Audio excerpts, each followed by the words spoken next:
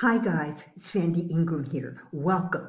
We have news on Iraqi oil and the OPEC situation. Plus, we have a quick report from Vietnam and Zimbabwe. Our investment tip today is well worth your research effort. May I remind you, when you purchase foreign currency in the links in the description or invest in the equity share investments, risk is always a possibility. Oil has gone up to over $100 a barrel since Russia attacked the Ukraine. For Iraq, this is good news.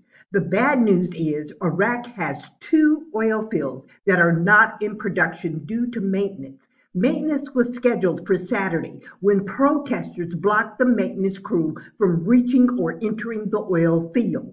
The second oil field, or really the first one, has been under maintenance since February 21st and is expected to be back up and running by March 14th. The plan was that both oil fields would be able to increase the number of barrels of oil each day and make up for the lost time. The protesters were not a part of the plan.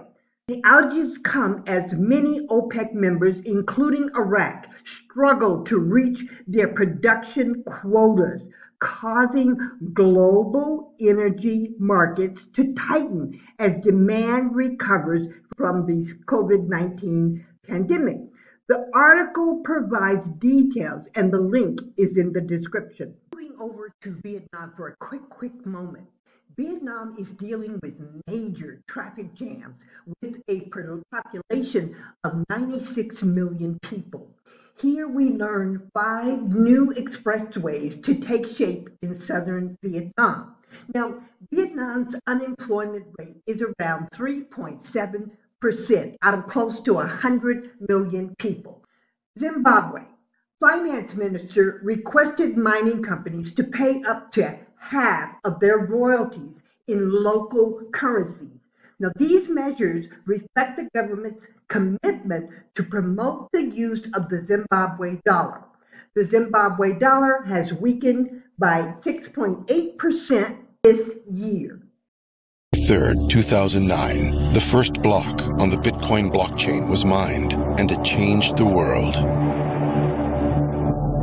In 2021, blockchain technology not only powers the cryptocurrency market, but it is also transforming our global supply chains, as well as the financial, entertainment, and healthcare industries, just to name a few.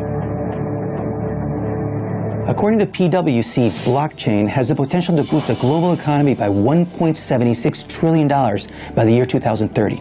The problem that we're trying to solve at Blockchain Institute of Technology is that while the use of blockchain is growing exponentially, there's a mass shortage of blockchain-trained talent in the workforce. A recent global blockchain survey by Deloitte showed that 53% of executives see blockchain as a top 5 strategic opportunity. But at the same time, they list a lack of in-house blockchain technology capabilities as a top 10 challenge. This can have a major negative impact on businesses worldwide.